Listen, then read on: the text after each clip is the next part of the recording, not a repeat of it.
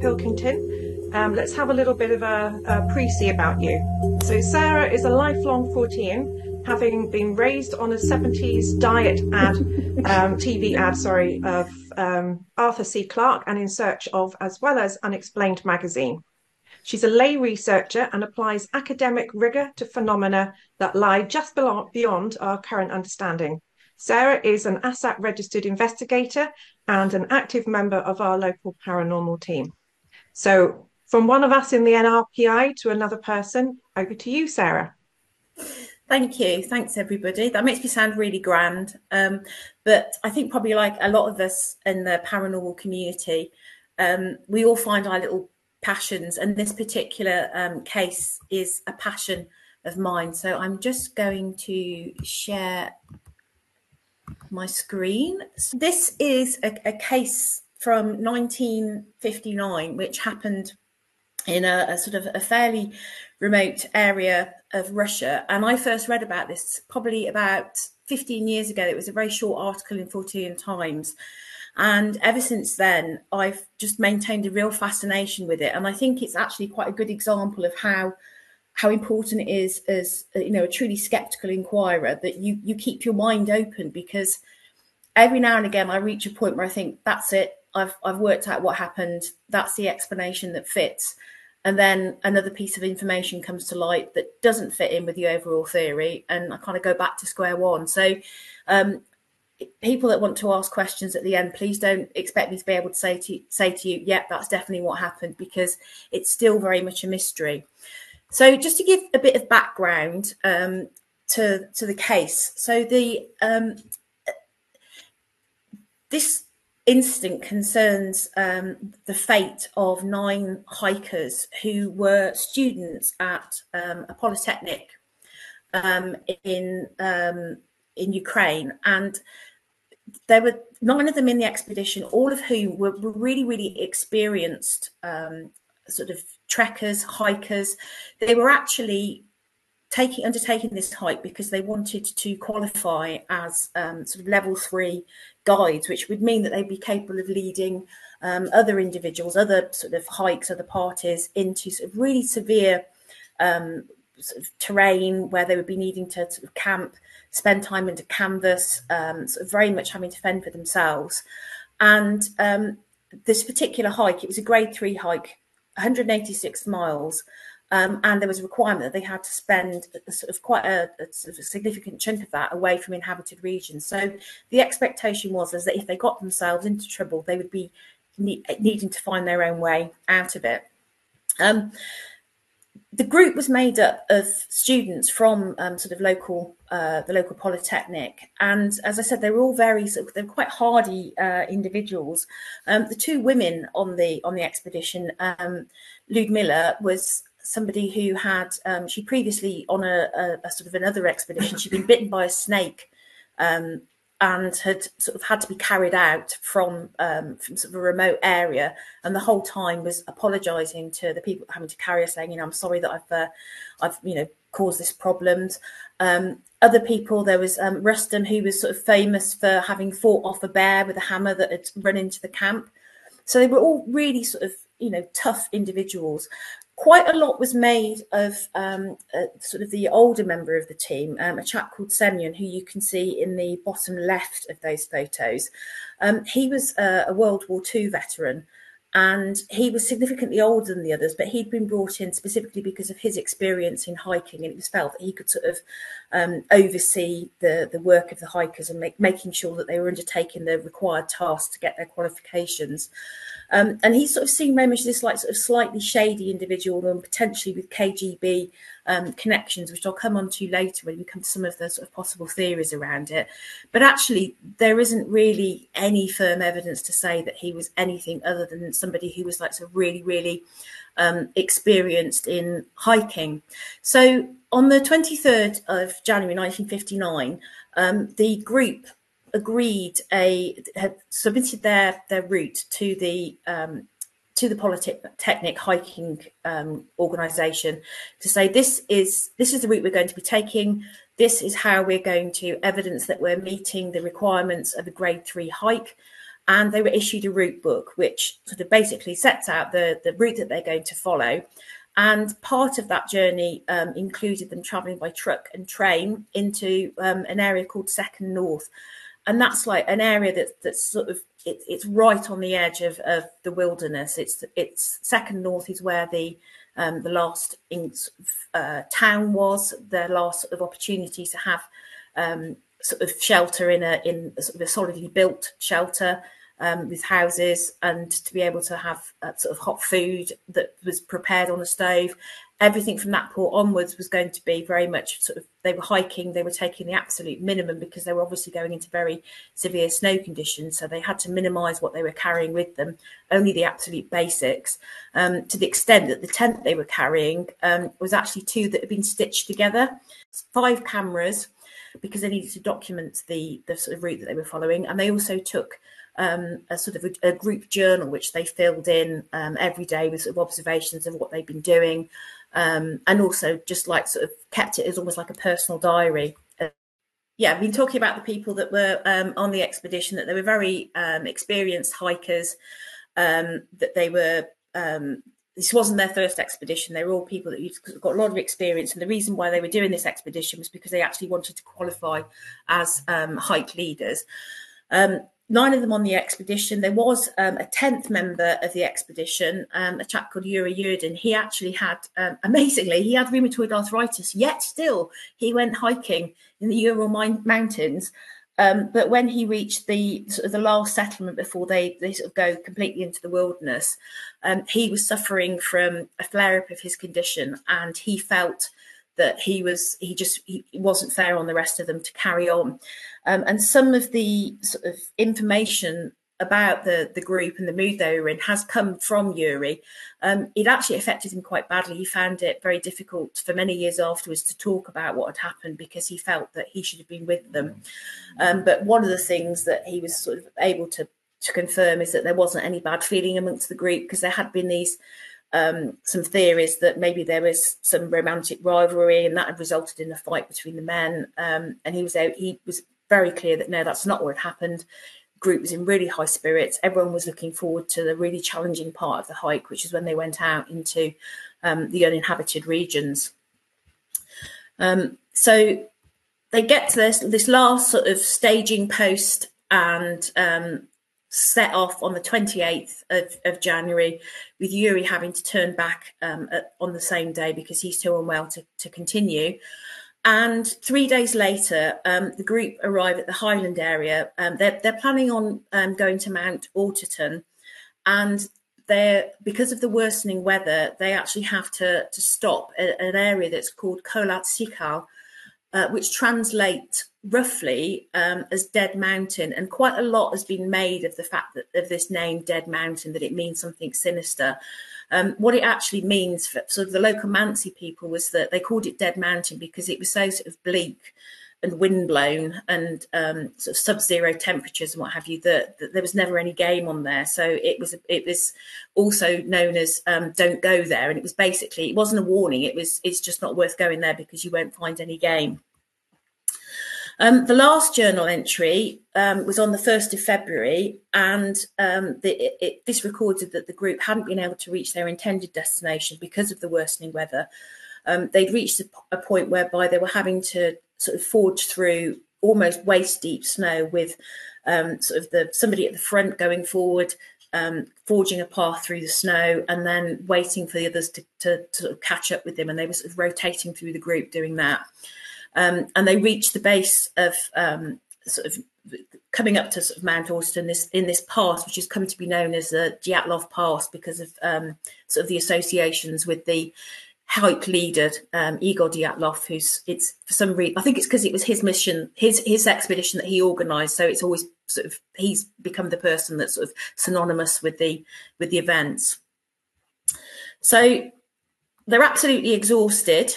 And this is where they are. It's right. I mean, my geography is terrible, but it is a really, really remote area. And it was not necessarily the most direct route to their intended destination, but people that know the region well that have hiked there subsequently have said, actually, it makes perfect sense that they stopped there. There was nothing sort of sinister or unusual about why they sort of chose to stop there. It was just literally because of the conditions they were facing. They decided it was much more sensible to stop where they were overnight and then start afresh in the morning to try to get to Mount Orterton. So they built basic sort of shelter. So they would have flattened an area of snow. They'd got a tent with them, which was a very, very basic tent. It was two sort of it was just basically just two flaps of canvas, to be honest, with a triangle at either end, like the old sort of Boy Scout tents. And they had a very basic stove with them, but that wasn't lit, probably because where they were well above the tree line, so they wouldn't have had any fuel available to them. And obviously they weren't going to be carrying around sort of wood or logs or anything like that. They also set up a separate store area for their belongings, and then sort of took off the wet clothing that they'd been wearing during the day, because it got sort of sodden with snow and with sweat, and laid that over the floor of the tent to provide an extra layer of sort of insulation. And then sort of that was it. They were going to go to sleep for the evening. So we've got the diary entry, the last diary entry, which records, you can see like sort of the map of where they stopped. And the last entry says, tired and exhausted, we start to prepare the platform for the tent. Firewood is not enough. We didn't dig a hole for a fire. I'm too tired for that. We had supper right in the tent. Hard to imagine such comfort on the ridge with a piercing wind, hundreds of kilometres from human settlements. So that is the last entry in the journal. So whatever happened, we believe happened at some point during that sort of following night. So there was when the group didn't return, there wasn't initially sort of a huge amount of concern, because they were seen as being, very experienced hikers. It was felt that, if they were 4 or 5 days overdue from returning from this hike, it wasn't too much of a cause for concern. But eventually it got to a point where they were sort of a week overdue from being back from the hike, and families were starting to worry. And it was families that actually sort of pushed the local authorities into starting a search for the hikers. The initial search party was made up of local huntsmen, which again sort of counters some of the theories about the group having been attacked by local tribes people who might have been angry about them encroaching on their land. There was also quite a lot of people from the Second North settlement as well that had seen the group as they passed through. They were brought in to help with the search. And on the 26th of February, the searchers find the abandoned campsite.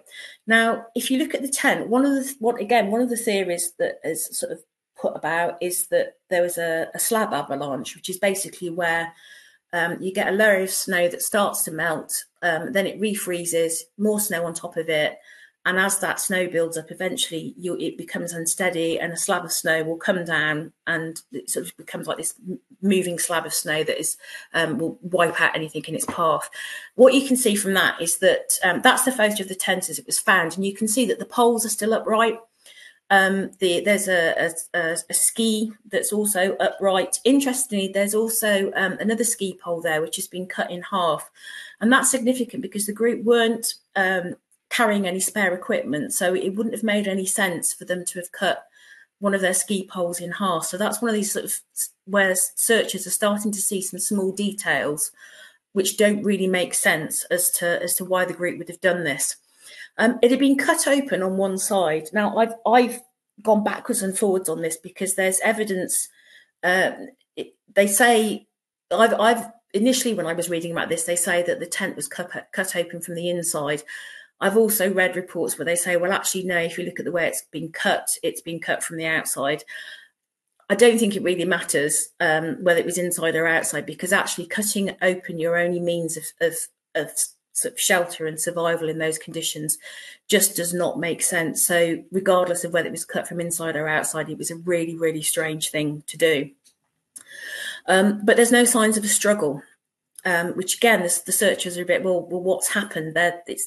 The tent is here. There's no sign of the hikers. There's a few belongings scattered around. Around the entrance of the tent, they noticed that there was some sort of like coins, matches. It looked almost as though people had been asked to turn their pockets inside out.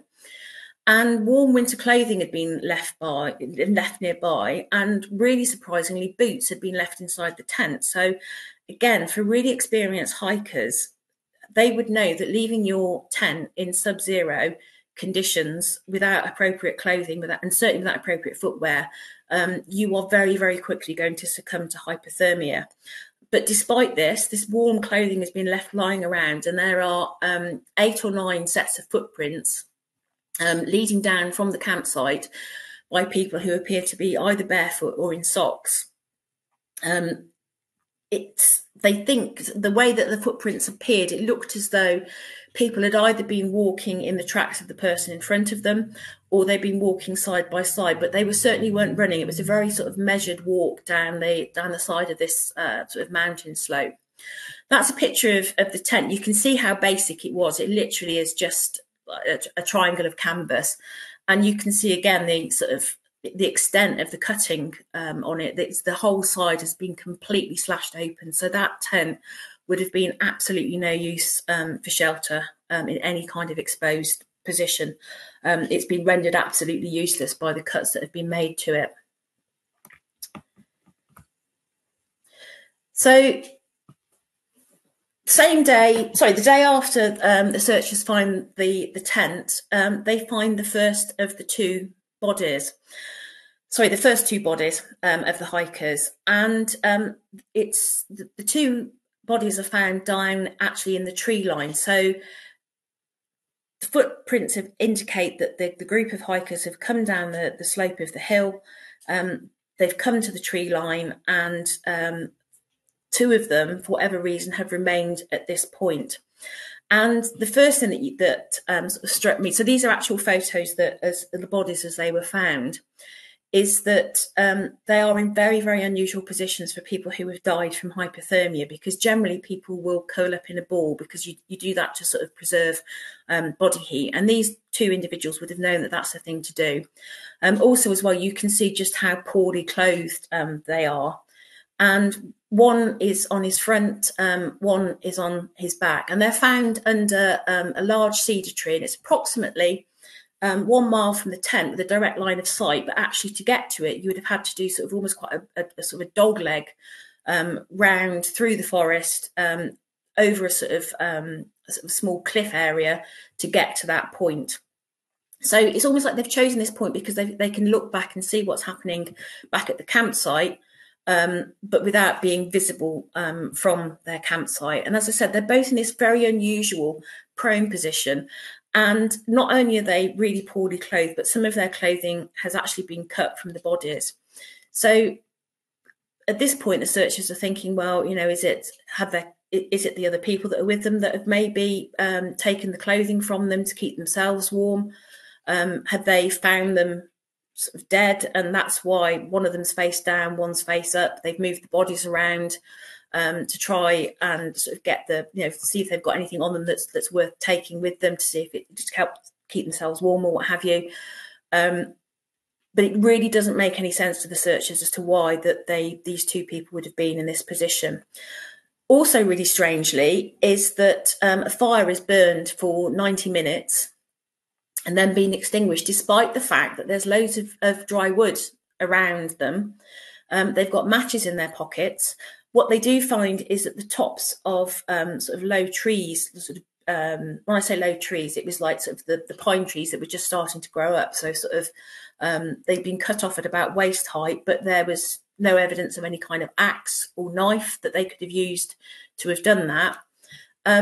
And there's also one large cedar tree there, which is about sort of 20 foot high, up to a height of about 16 foot, are broken branches along with traces of skin and blood. So somebody has tried to sort of climb the tree, and from that point they've been trying to look back towards the camp. There's this sort of unobscured view back towards the camp. So they carry on searching and they find some more bodies.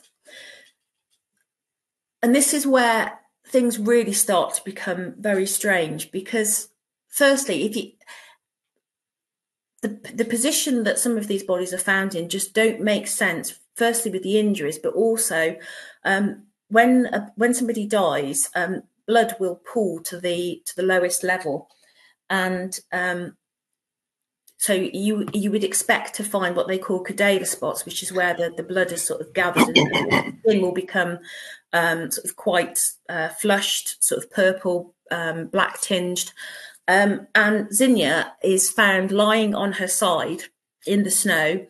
It looked almost as though she was trying to crawl back towards the campsite, but she's got cadaver spots on her back, which means she's died on her back, but somebody has moved her onto her side. She's got this absolutely huge contusion on her right side. So it's 12 inches long, 2 inches wide, and it looks almost as though she's been hit with a stick or a branch, something that has caused this sort of blow, and it wraps right around her side. And she's also got fingernail-shaped cuts on her hands. So it's almost as though she sort of clenched her fists to the extent that her nails have dug into her hand. And the searchers also noticed that she's got, as you can see in this picture, she's got a lot of sort of grazes, contusions around her face and on her hands, almost as though she's been beaten about the sort of the hands and face. Igor is found the same day. He's under a very sort of shallow layer of snow. He has these U-shaped contusions on his face, which you can't see particularly well in this face, but they were described as looking as though he'd been hit in the face with a rifle butt.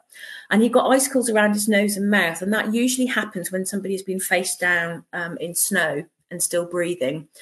And he'd got bloody foam in his lungs. Now, the bloody foam is significant because that is indicative of somebody who has had some kind of sort of stress or trauma on their chest as they're still trying to breathe.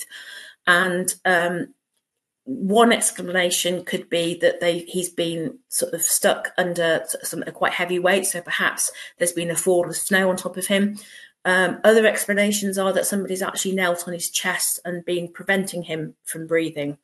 Again, he's got these sort of marks on him which are described almost as being like sort of self-defense marks. He's got these contusions on his cheeks and on his hands, and he's got abrasions around his wrists, as have Zena, which the rescuers sort of feel could almost be indicative of there having been sort of rope marks. And then Rustem isn't found until a week later, again under a sort of shallow layer of snow. He's face down in something called a corpse bed.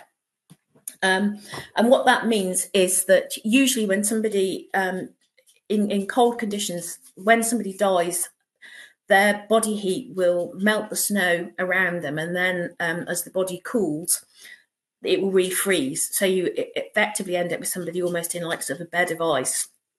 And that's the sort of the position, that's the sort of the conditions that Rustem is found in. However, he's face down when he's found, but the cadaver marks, the blood pooling, is on his back. So somebody's turned him over onto his back somebody's turned him over onto his face at some point since he's died. And he's got a huge skull fracture on his left temple, which was almost certainly the cause of his death, and blood around his right kidney, which is suggestive of some sort of external blow to his back. And again, bloody foam in his lungs and blood in his chest cavity.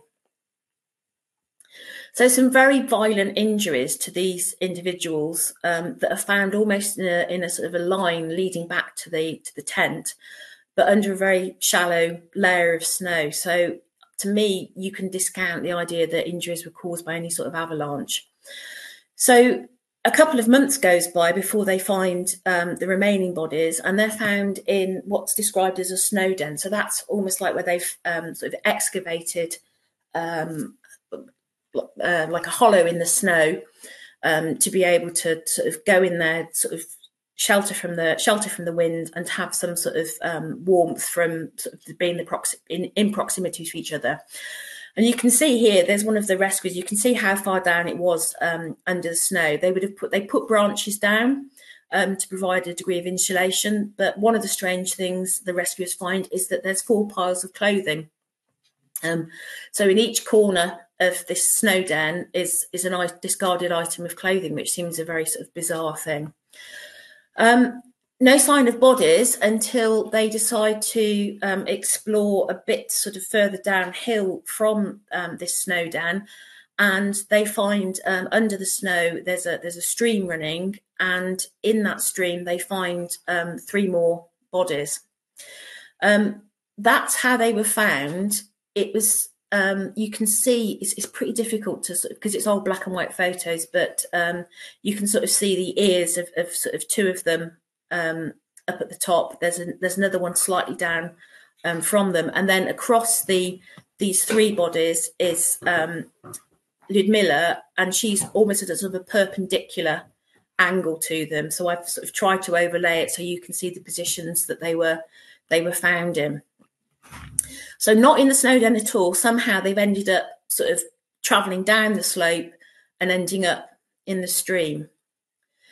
So first 2 bodies to look at, they were in a pretty poor condition, having spent sort of several months by this, well, certainly several weeks, partially submerged in a stream. Alexander has got extensive bruising on the right side of his face. So again, there's these head injuries.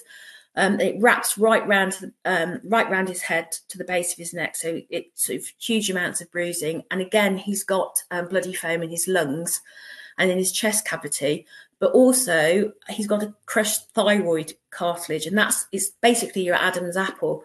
And generally that's an injury that only happens when somebody has applied some degree of force to your neck. So it's an injury that is typically seen when somebody's been strangled. Ludmilla, she has, this is one of the really weird bits. She has the tongue. She has her tongue and base of mouth missing. So often they talk about that. Sort of other reports I've seen, initial accounts I read, it just talked about her tongue being missing. But probably the most accurate book that I've read, where they've actually got the autopsy reports, it says that it's the whole of her. It's the tongue. It's the base of her mouth. It's this huge area of tissue is missing, and she'd also got blood in her stomach, which suggests that some of that bleeding from her tongue being removed happened while she was still alive. Her eyes are missing. Whether that is because of post-mortem changes, I don't know. The original post-mortem talks about there being microscopic bleeding around the edges of her eyes that is indicative that her eyes were removed while she was alive.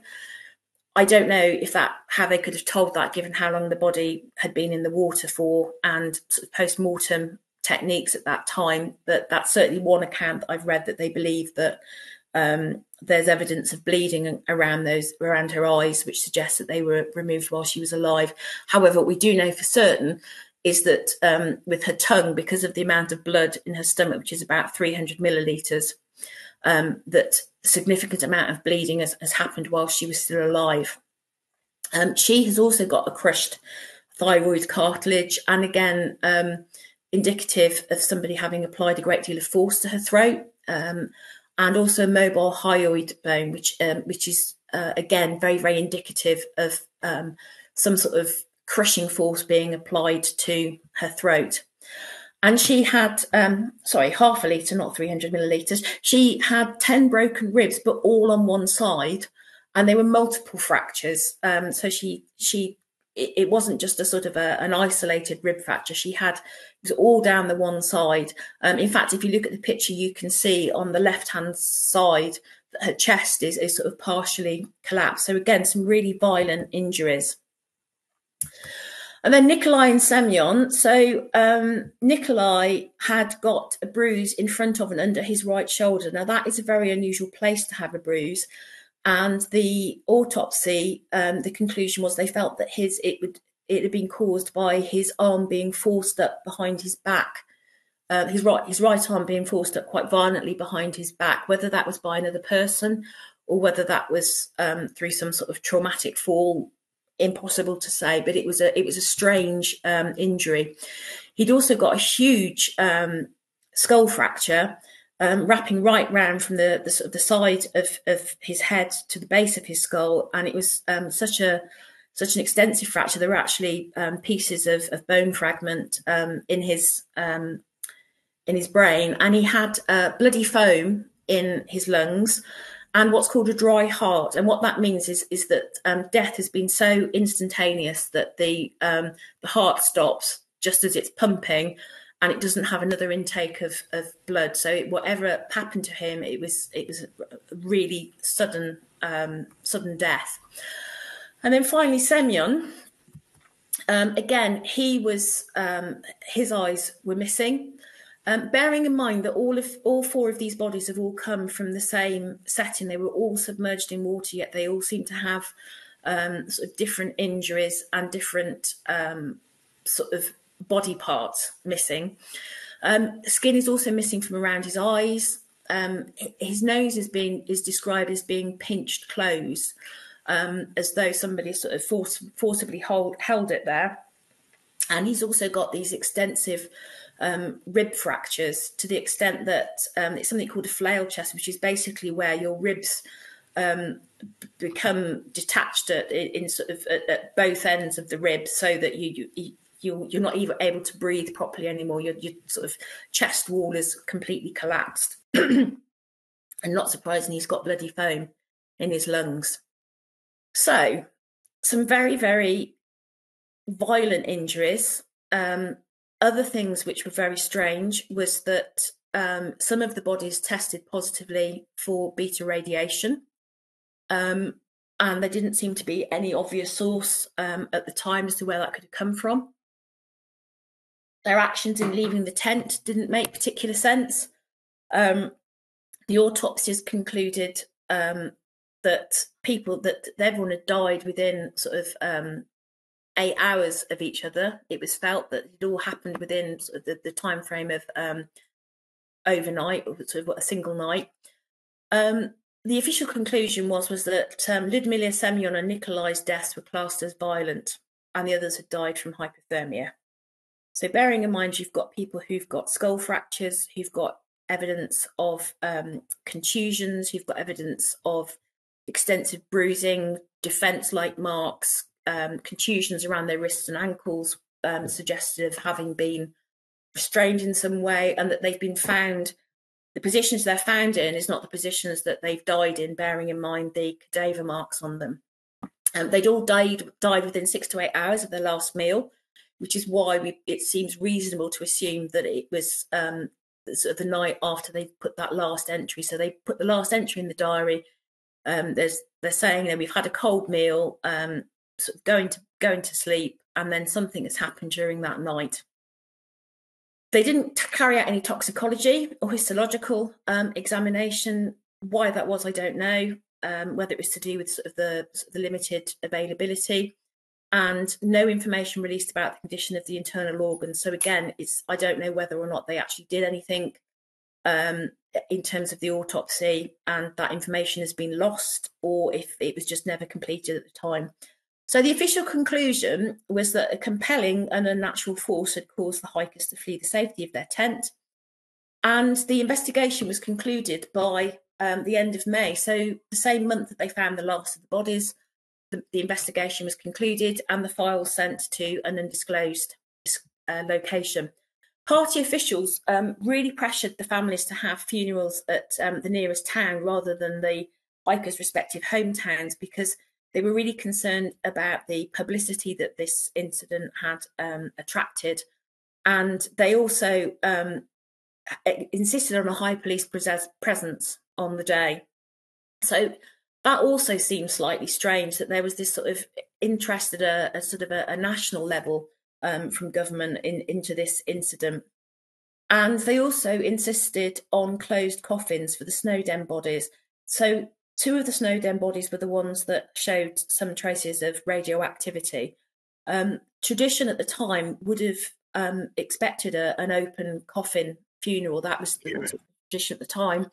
And So it was very unusual that there was this insistence on closed coffins.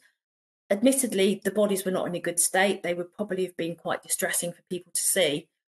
However, again, it's just this another layer of, well, that seems a bit out of character. So some alternative explanations. I've picked out the main ones.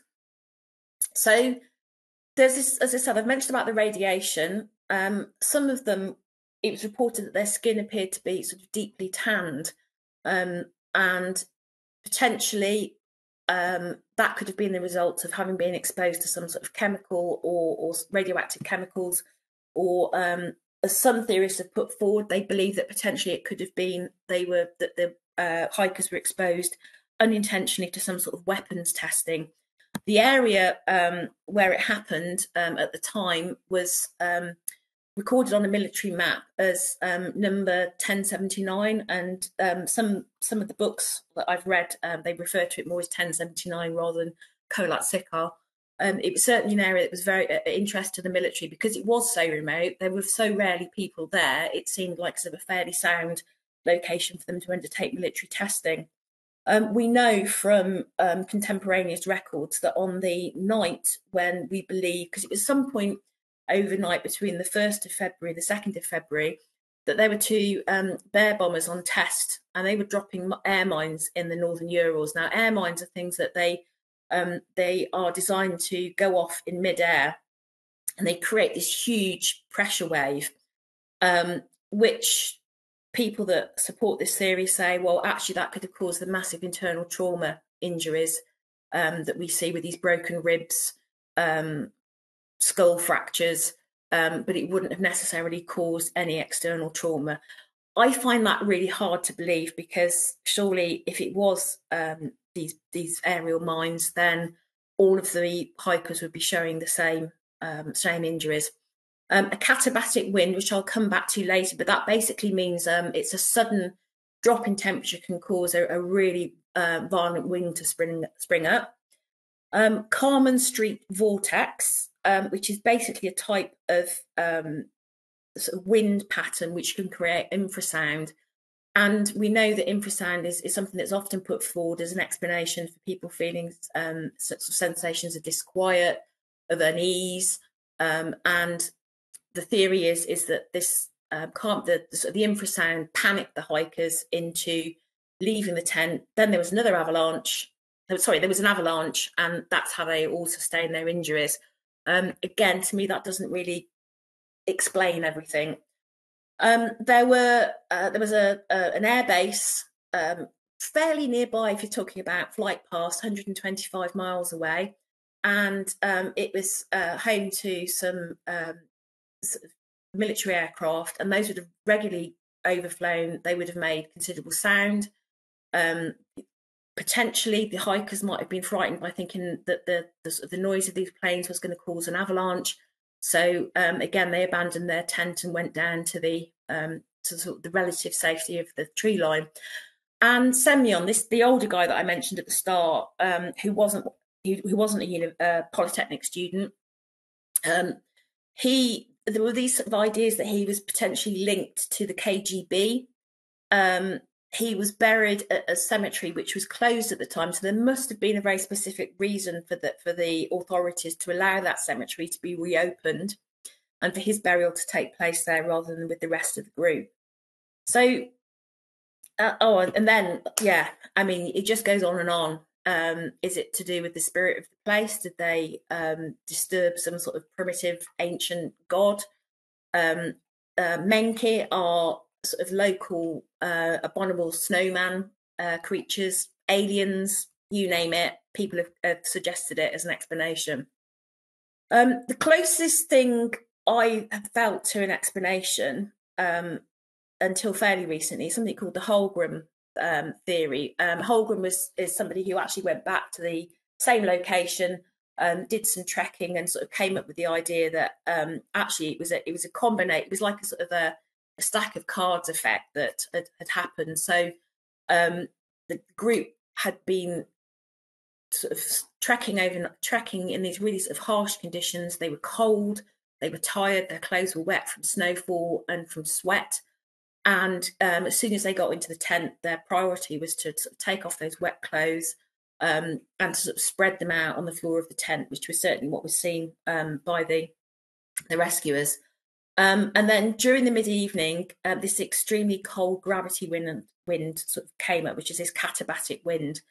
And that would have very, very quickly started to pull the tent apart. And the people inside knew that their only chance of survival was to keep that tent intact. So they decided that the best thing to do was to swiftly evacuate, so to actually cut one clean cut that should be easier to repair than sort of tearing their way out.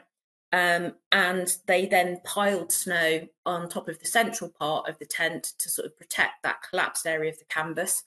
And that fits in with the photos that you see, where the two ends of the tent are still standing and the centre part has got this sort of is weighed down with snow. And then they walk down in a very sort of controlled pace, sort of down to the tree line. Sort of the two of them, Krivonashenko and Doroshenko, attempted to build a fire because that would have been a priority for keeping warm. And the other 7 went off to try and dig a couple of snow shelters. And Doroshenko climbed up the cedar tree to try and see what conditions were back at the tent, when it would be safe for them to return.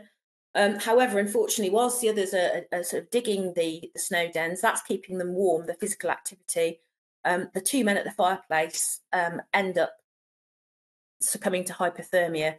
And the last thing that they do to try and keep themselves warm is to actually put their sort of arms and legs into the phasing fire, because Doroshenko, when he was found, he'd actually got 3rd-degree burns to his leg and to his hand, which seemed, again, didn't really sort of make sense as to why somebody would have allowed them, could have sustained such a significant injury when there was snow around them that he could have put his hand into, his leg into, to sort of treat those injuries.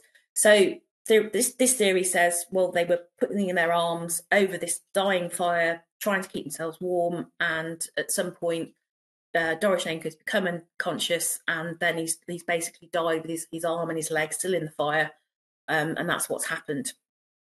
And the rest of the group have managed to finish the snow shelters. They come back, they find that their friends are dead, they cut the clothes off them, and they retreat back to the snow shelter. And the theory is that they've dug 2 separate shelters, and they're divided into 2 groups.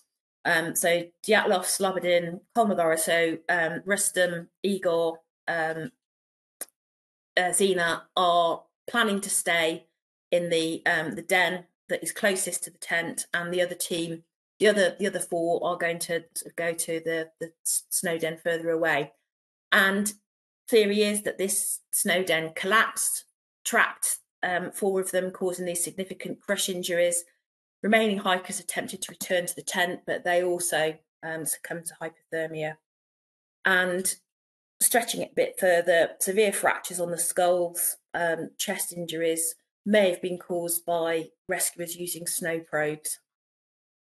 That was, I felt, as close as things got to a sort of a fairly coherent explanation as to what had happened. But then I sort of started digging a bit deeper. There's some really interesting photographs available, because the hikers had got this camera with them. They were documenting everything as they went along to provide the evidence for their level 3 qualification. This is always reported to be the last photograph that was found on the camera. Unfortunately, we haven't got the original negatives of these, so this is very much, I feel, hearsay evidence. But sharpening this image appears to show the outline of 3 heads looking at a bright light source. So when I first saw this, I thought, oh, it's like an overexposure. That's a light bulb in the centre and some sort of lens flare. Underneath the line at the bottom right, that looks like a hair or something on the photograph. When it's sort of brought into greater focus, you can see these 3 outlines of what looks like heads looking at a bright light source. And McCloskey, who says that he actually had sight of the original negatives, although some were missing. There were some unexplained omissions from the negatives. They weren't all there. They weren't presented to him in any sort of order, and it was clear that some had been removed from the original sets. But cross-referencing, he felt that this actually showed an approaching light source. And that the light source was increasing in size as though it was something that was coming towards the camera. And that's the outline. I've sort of highlighted it a bit there, but you can see, I mean, I don't know, is that fingertips? Is it heads? Very difficult to say. However, some oral evidence from other hikers in the area was that they were seeing the night of the 1st of Feb to the 2nd of Feb, they were seeing strange lights in the area in the sky. Also, some very strange images which looked a bit like planes. I think it looks a little bit like a Sukhoi, which is one of the planes that would have been around at the time. But again, when you blow things up from an old negative to such an extent, you know, can you take that as absolute evidence? Sorry, get rid of that. I mentioned about this abominable snowman type theory. There is this one picture, which is again in one of the last photos taken by the group before they reached the pass. And there's questions as to who this was. Whoever it was, they're purposely framed. So I believe that the person that whoever was taking this photo knew that whoever that is was it. You know, they could see them. It wasn't, you know, something that they'd missed as they were taking the photos. They absolutely could see that person. They were framing them in the photo. However, the clothing and the build doesn't appear to match any members of the group. So was this another hunter whose path they crossed? Was it someone who'd been following them? Impossible to say. And then things get really, really weird when you start to sort of, you know, move away from the sort of traditional explanations that have been around sort of avalanches, people potentially being attacked by soldiers or local huntsmen. You know, when you start to dig a bit deeper as to what goes on in that area, there's some really weird stories about intelligent lights. I've just sort of picked up a couple because these seem to sort of correspond. They sort of the two accounts support each other. This chap Yuri was working in an open pit mine, and he talks about seeing these strange shaking white lights. And what's weird is as he looks at them, the lights seem to realise that he's there, and the beam turns towards him. So he looks away because he's frightened by what's happening, and the beam of light moves off him. So he looks again towards these bright lights, and again the beam of light starts moving towards him. And more so, there's a couple of the lights sort of detach themselves from the main group and start coming towards him. And they seem to be swinging, and they're moving fairly quickly across the forest, far quickly than anybody sort of in that forested area could move. And now there was sort of 4 or 5 of them moving towards him. And it says that, you know, he has this, again, this thing where when he looks at them, they start moving towards him. When he looks away, they stop move. The beam of light turns away from him, and this goes on for about an hour before he's fairly confident that the lights have moved on. And you know, really, really disturbing experience. He tells his workmates about it. They think he's absolutely lost the plot, that he's been drinking too much vodka, that he's making things up just to scare them. And then there's an account published of a reserve forest ranger who, lo and behold, has seen something very, very similar. And again, he talks about these beams of very, very strong light. The impression being that it's sort of some sort of floodlight because the extent of the forest that it's covering. So far more than could be explained by somebody holding a sort of an LED torch, for example.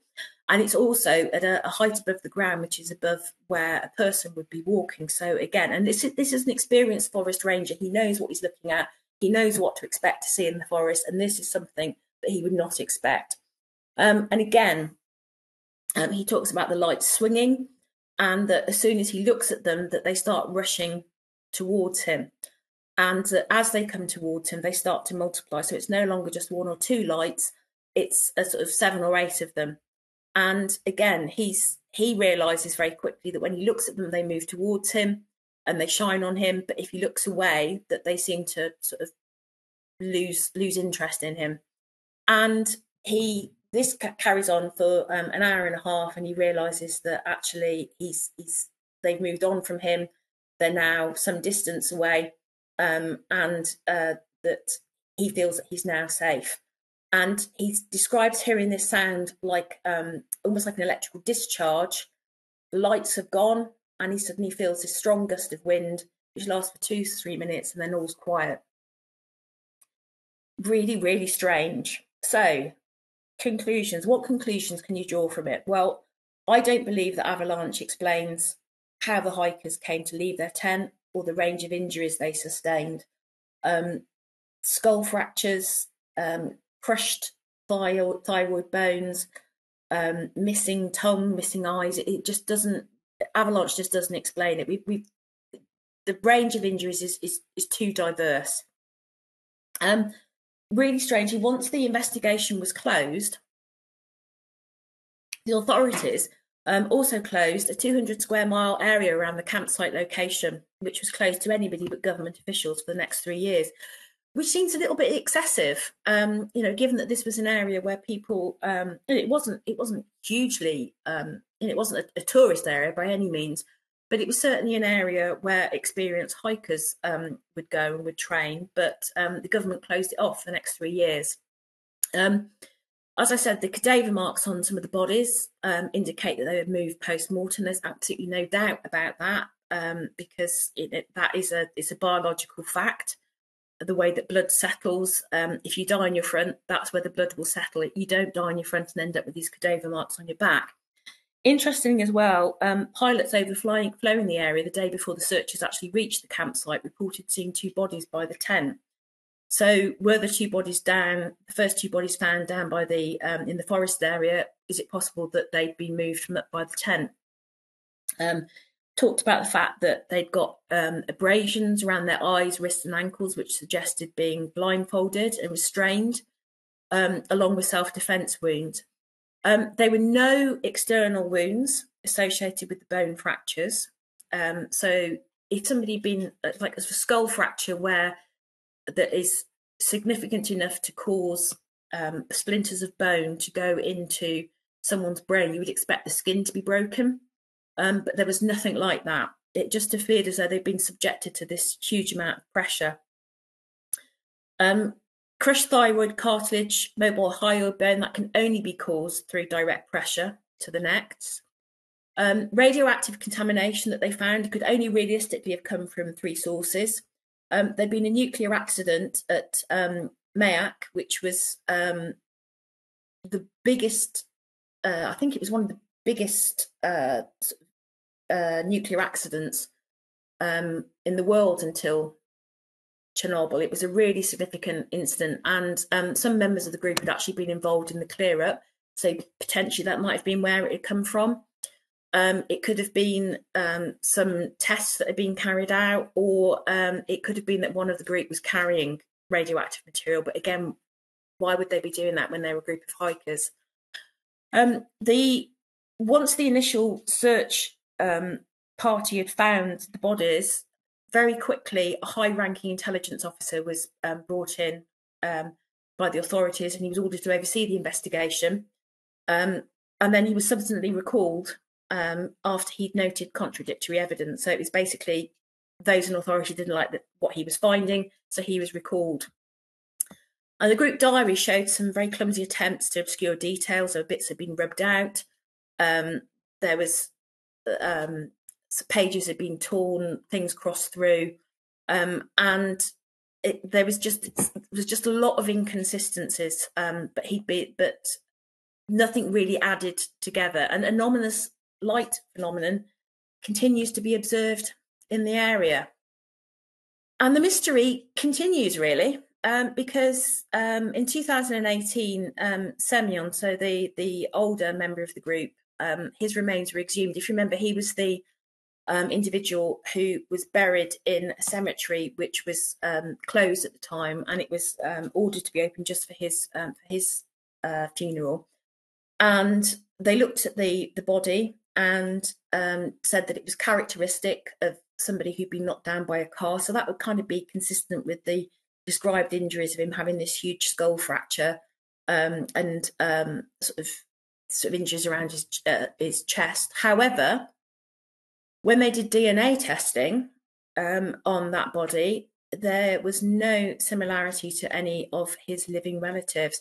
So whoever is in that grave, it was not Semyon, which raises questions then about whether any of the closed coffin burials, that it actually is the original hikers that were in those coffins. So there does seem to have been this huge attempt by authorities to get the investigation wound up as quickly as possible, for evidence to be sort of taken and sort of sent off to an undisclosed location, and for everything to be sort of wound up as quickly as possible. The picture at the bottom is the monument that was put up to the hikers. People still go there. People still go hiking in that area. Nothing subsequent, nothing sort of similar has happened since this incident, but it remains very much an unsolved mystery. For well, I don't think we're ever going to get the complete answers without a time machine as to what happened. But I find it an absolutely fascinating case. I keep reading books about it. I keep reading articles about it. Still don't know what all the answers are. I'd be really interested to know what other people's thoughts are about it. Okay, Sarah, wonderful. Thank you very much for a thoroughly deep dive into the topic that is often known as the Dyatlov Pass incident. Thank you very much for sharing the story. And for those who don't know, I mean, it really is a mystery that is held now for what? It's 60 years or more. And it is a topic that still, generates the mystery of what really happened to these people. And of course, understandably, there is paranormal elements, and I've heard alien elements, as we all have. And I think the very first time I heard this topic again was 14 times. I think I read, and then I saw the History Channel do a documentary on it, and then I saw part of that clip used in Ancient Aliens in that season 1. And actually, out of all the presentations and stylizing that I've seen to video, that is still perhaps the best one. Yeah. But yeah, it's a fascinating story. It truly is. Yeah, and I think it's, as I said, to me, it always feels like a bit of my timely reminder that you just never assume that you've reached a definitive conclusion on a case, because there's always other evidence that can turn up that can sort of completely throw the conclusions that you'd previously reached. Yeah, because I believe that there was I'm not quite sure 100% of this. Wasn't it in 2020 there was an official review of that, and there was a report put out, and the kind of report suggested, or it concluded, that it was the avalanche theory. Yeah, attributed it to a slab avalanche, and that's what caused the unusual injuries, that they were buried under snow, and that a lot of people were actually, their families were quite annoyed about that, because much like you said there, that they clearly have other injuries that clearly tell a different story, and that's kind of being put to one side, and they feel that this is a murder case as opposed to being a natural disaster case. Yeah. If people are interested, if my camera's working, this is the best book, because it's actually got let me find it. It's got all the autopsy reports in, so you get all the pictures with all the wounds on. And to me, this was where I think when I read this one, I thought, well, that it can't be Avalanche, because how have people died in one position and been found in another one? That just doesn't add up. No, absolutely. So, what do you think about the high strangeness factor? Of course, of the lights that appear to be orbiting, and I've seen potentially from hundreds of years in that particular area. Yeah, I think they play into the story that's held in the paranormal circle because they're associated in the same area. Is that what's kind of keeping the story alive? I think so, because I'd kind of gone along with sort of Holgrim's theory. I thought potentially it might have been that they'd witnessed some military exercise. They got caught up in that. I certainly didn't think there was anything other than a sort of very sort of earthbound explanation. But the intelligent lights and the fact that you've got, I mean, those were just two accounts that I pulled out because I thought they were interesting because they kind of corresponded to each other. That is so weird. The idea of lights, that it's like quantum almost, isn't it? That they are, just by looking at them, you have an effect on them and they come towards you. And I mean, certainly the guy who's the forest ranger, this is somebody who spent years out in those wilderness areas. He knows what he's looking at. And he couldn't explain what it was. I think, unfortunately, because of the situation we have now with the Russia-Ukraine war, the likelihood of us being able to get any more material is non-existent. It would be great if those the McCloskey photographs, he had access to the negatives, and that's where he sort of took some of these prints and did some analysis. I mean, unfortunately, it's hearsay unless you actually get to see those original prints. Yeah. But it would be fascinating to know a bit more about that. And his thing that he said that 9 of the original 36 had been removed. And again, that would only have been after the hikers had died. That's whoever's developed the photos on those films. Because I had read also that the individuals who appear to have radiation burns on them or radiation kind of effects were actually buried separately in zinc coffins. Yes. Protect them. I mean, that's an odd decision to make. Yeah, it's just, I mean, the presence of radioactivity. Because actually, one thing I didn't say was that one of the things that, again, the sort of the guy who was doing the initial investigation thought was strange was that when the searchers started looking around the Snowden, there was this official guy that had come from sort of central authorities who started going around testing with it like a radio, what do you call it? Geiger counter, as though he was expecting to find radiation, which just seems a really strange thing to do, because why would they be radioactive? And it was only 2 of them that they found traces of radioactivity on, bearing in mind as well that they'd been submerged in the stream, which would have reduced, because of the radioactive decay, it would have brought the load down hugely. If it was something that one of them was carrying, surely they'd all have a level of radioactivity in the bodies. Yeah, for sure. I mean, I guess here we are having a conversation, and there's questions over here. I know I should really just slide across here and have a look. So, in terms of questions around here, I mean, there's a lot of thank yous, a lot of well done, well put together a discussion here. So Jackie Tonks makes the great example here. The people do take their clothes off in late stage of hypothermia. Yeah, paradoxical undressing. Absolutely, yeah. So it does fit. It's paradoxical. Why would they take your clothes off? Because you feel so utterly cold that you feel like you're sweating. Yeah.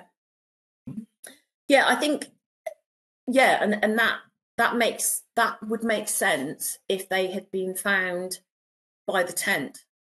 But the idea that they would go out of the tent in a state of undress, because they'd been warm in the tent, but then to go out of the tent in an undressed state, that's a bit that doesn't make sense to explain for me, for experienced hikers. Bill Eyre, I love that about the missing tissue, cattle mutilation. That was my immediate thought. Yeah. Cattle mutilation seems to have really dropped off the radar. But yeah, the idea that they got these kind of radiation like burns, missing tissue. And like I said, this thing about I keep going back to this thing about the fact that somebody's tongue is missing and the base of their mouth, and the very sort of mundane explanation is, oh well, it's post-mortem decay, it's predation on the bodies. Why has she still got her lips? Surely that would be, you would take that rather than sort of the tongue. So Yeah, I was going to push that a bit more on myself, actually, regarding your views on animal predation. I mean, obviously, there's a result of animal predation after death. You know, how likely is it, you know, and does it align with the position and the state of the bodies? I mean, you are right there. I mean, you would think the first thing they would go for is the eyes, the lips, the nose, and obviously the ears. Obviously, they're unaffected, but it's the tongue. Yeah. Yeah, and there's one of the bodies, I think it was Doroshenko, he got the very tip of his nose was missing, which they believe was due to predation. And he was the one who was found on his back, in just under the tree, so not covered by snow. All the other bodies were under a layer of snow, so they wouldn't have been necessarily exposed to predators. And certainly those in the stream, it was a stream that was underlying sort of 15 foot of snow. So I don't know, carnivorous fish? Seems a bit unlikely. It's a crazy bike. So were the hikers aware of this area having military activity and testing? If so, why would they go into a dangerous area like that? I don't know. That's a really good question. It was certainly an area that people would go to for hikes. At the time they were hiking, there was another party from the university who actually helped with the search. But I think sort of Russian military activity is pretty much clouded in mystery. It seemed to be the military activity seemed to be primarily aerial activity. It was military aircraft that was overflying. However, they did actually find again in the there's so much of it. I can talk about this for hours. But when they found the two bodies under the cedar tree, there was a length of winding cloth, which was could have been similar to sort of puttees that soldiers would have used at the time. Again, the trouble is because it wasn't like a controlled crime scene, so you get these little tantalising snippets of, oh yeah, well they found that was potentially indicative of there having been military personnel there, but actually we haven't got the photographs, we haven't got the sort of contemporaneous eyewitness accounts to kind of go with that, other than like this brief statement about length of cloth looked as though it could have been like a winding cloth that somebody's used. So Jackie Tonks makes the comment that I heard that they also hiked up a sacred mountain that was of local indigenous people, which might have upset them, and they might have gone out to find the group. Yeah, so this is this theory, the local Mansi people. So Kholat Sikhar was supposed to be it's one of their a bit like Uluru, I guess, in Australia. That was like sort of seen as a sacred place. And as I said at the start, it translates variously as Dead Mountain or Don't Go There. And I think that was seen initially as being a lot more sinister than it was in reality. That the Don't Go There, Dead Mountain refers to the fact that it's not worth going there because there's no game. I think that the Mansi people actually helped with the initial search, which had it been a group of them that attacked the hikers, it kind of wouldn't make sense that they helped with the hike. Sorry, that they helped with the search for the hikers. The journal records them coming across some, and when they're on the trail, they come across some signs and some markers which are indicative that there are local Mansi people hunting in the area. But again, it's just kind of, well, why this group of nine? Why this group of nine? No one before, no one after. Got you. And if they were involved, why would they help with trying to find them? Mark Wallace asks, I've also found Mountain of the Dead by Keith McCluskey, Return to Dyatlov Pass by J.H. Moncrieff. I haven't read that one. And Death of the Nine, all on eBay. So, of course, if there are people who want to follow those books up, yeah. Could you show that book up you had earlier, just so I can get a yeah? A I can put links. So, Death of Nine is really good. Dead Mountain is also really. I've got I've got so many of them. This one, this one's a bit. in the end, they go into like a Ouija board exchange with, Oh, really? with the dead hikers saying, "Oh yeah, we'll tell you what happened." What did they say? What was their response? Oh, that it was that they were killed by the KGB. I think it was. Imagine if it was that simple. Yeah, but I mean, they say that this is the equivalent to the JFK assassination for Russian people. It's this kind of enduring mystery that everyone believes that there's a degree of conspiracy in it, and that we're never gonna know the full truth. Well, I don't know. I think Trump said something quite interesting. Was it last week? He's actually going to release those JFK files this week. Oh, has he? Oh. Yeah, that was part of his promise. So who knows? Look at those questions. Was there evidence that the tongue was surgically removed? It just says that the tongue and the base of the mouth is missing. It doesn't actually say surgically removed. And there wasn't blood found around the bodies. So Lyudmila, although bearing in mind though that she's found in the stream, so any sort of blood would have washed away, but they don't find blood in the snow den or around the snow den. But she has got this blood in her stomach. So there's a question about there was a movie based on it, right? Yes. Has there been more than one? Because I think there's been more than one. There has, and there's also a TV series which I bought on DVD, and it's in Russian, which is a bit unfortunate. But yeah, there've been films about it. I think it sometimes crops up in podcasts. Actually, there's been a lot of podcasts, but I'm trying to think because the one was it 1990s? I think was the first film that I saw. No, there's been a more recent one where it's like I'm sure time shift or something. Yeah, I'm sure there's like a 2010 one, or yeah. that kind of era. So, Bill asked the question here about a missing soft tissue. There might have been what you already answered. Sorry. Appears to have something in common with the cattle mutilations of North America. I think you touched on that earlier. Maybe there were so many questions earlier up. I think the four true detectives borrowed from this incident of the tongue removal and high strangeness. I like the thing somebody's put about the Philadelphia experiment. Yeah, it's that wrong place, wrong time. I think there's some interesting hallmarks of ritual trophy killing with the eyes, tongue removal. They didn't all die. Yeah, you're right, Darren. They didn't all die at the same time, but it's within sort of they think an 8-hour time frame because of the state of digestion of food in their stomachs. The whole thing with the clothing they were wearing, particularly the ones in the snow den, were wearing a really strange combination of different people's clothing. So, oh yes, True Detective. Yes, yeah, that was the tongue removal. Yes. So has there been any new evidence that's come out of it, like modern technology, the way we can apply more modern techniques to look at these cases again? Has there been any kind of like satellite imagery or like forensics that have been done more recently about this?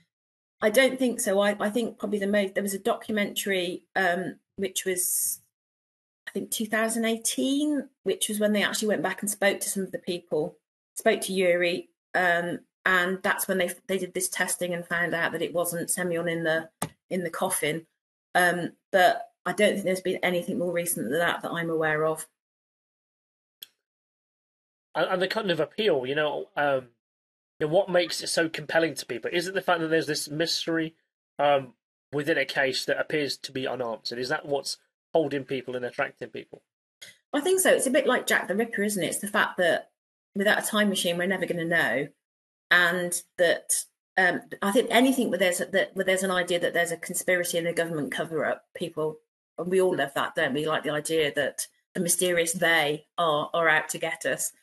I think that's part of it, and I think it's just really eerie. The thought, particularly when you read about some of the injuries, when you think, well, it is just such a bizarre thing to happen. And I think for me, it could be completely misleading, the thing about the missing eyes, because that they would that would be one of the first things that would go to predators. But that just seems so horrific, that the idea that someone's eyes and tongue were removed when they were still alive. There's a question here that's obviously got a couple of thumbs up about it too. So, what animals live in the area that could be the predators? Things like I think it's bears, foxes. It would probably have been foxes that did the damage. There weren't any sort of big major predators, because it's certainly that time of year. It's too bleak. It was, you're talking about middle of winter. Things like bears would have been hibernating. So my understanding is it would be things like sort of foxes. So there's a question here. Rather, I've heard that some kinds of sonic booms or sounds can compress internal organs and cause bleeding. Quite possible. It's not something I'm too aware of, but I can imagine a sound wave could carry something that would compress.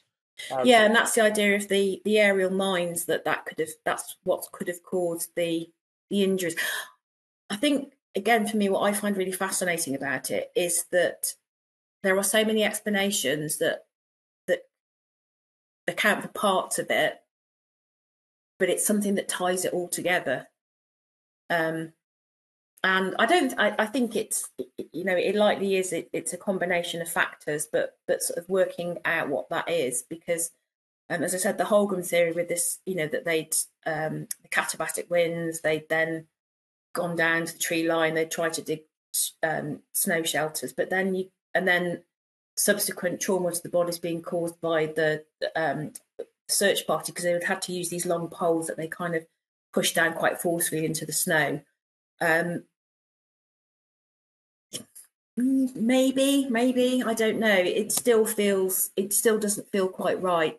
And that, coupled with the sort of the strange lights, and certainly the hikers that were around in another part of sort of the valley at the same time over the 1st and 2nd of February talked about seeing these really strange lights in the sky over the area.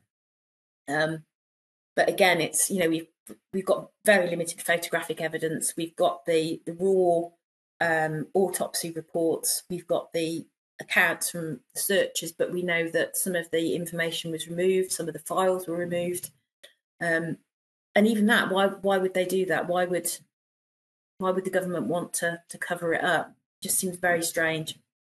I mean, Julie asks the question that I guess is a lot on our mind, is that have any of the families tried to reach out to learn more? Because I guess if you, particularly in regards to the gentleman whose body is not in the case, I can imagine their families will be quite, what's going on, and is there a mystery here deeper? And we want answers. I mean, what do you think their position is right now? Do you think they've spoken out publicly? Has there been any kind of... They spoke to, with the 2018 documentary, they went and spoke to some of the families, and they sort of spoke of their frustration of the fact that there's the official explanation, a strange and compelling force at an avalanche. They just feel that it's not the story of what happened to their loved ones, and they want to know what happened.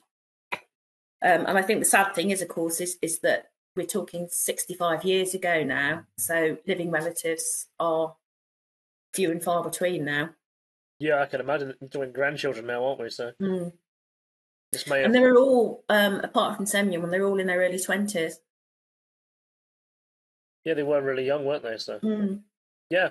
I mean, I'd certainly echo John's comment here that it's a great talk, actually well researched and put together. Thank you very much. This is our webinar for this evening. I believe that's been absolutely fascinating, and to have such a deep, in-depth conversation that isn't led from a paranormal perspective. It's led by the data, and then you can weed out what's left, what the mysteries are, and I think that can tell us a much more compelling story, and it provides everyone a factual position where people can talk about it again. Yeah. From a position of data, information, and what really happened, as opposed to going, well, it's already started off with the spooky stuff. So wonderful. Yeah. Thank you very much. What I'll do as well is I'll get together a book list and stick it on the thing on the Facebook page, so people can, because there are some dreadful books.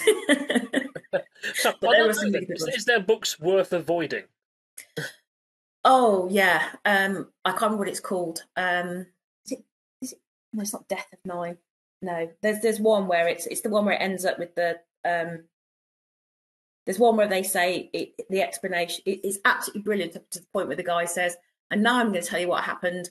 And it was a Carbon Street vortex, and it just like you can see him like shoehorning all the stuff in. There's a really good graphic novel if you're a fan of graphic novels. Yeah, I mean, for me, if you can spend your money, Death of Nine, Dyatlov Pass mystery is the one to go for because it's the one that has got the autopsy reports on.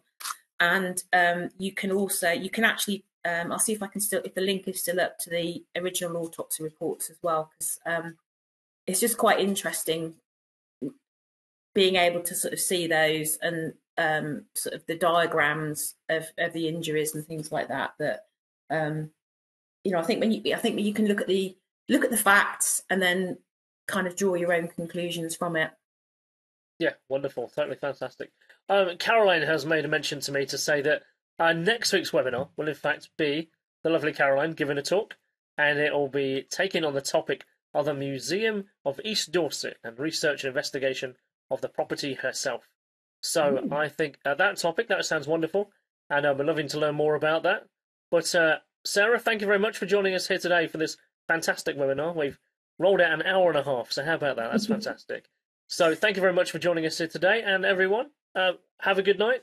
And this will be up available to YouTube and to Rumble and to BitChute very, very shortly. And to all, a very good weekend. I should see you all very soon. Thank you. Bye. Take care, everyone. Have a good night. Fantastic. Bye-bye.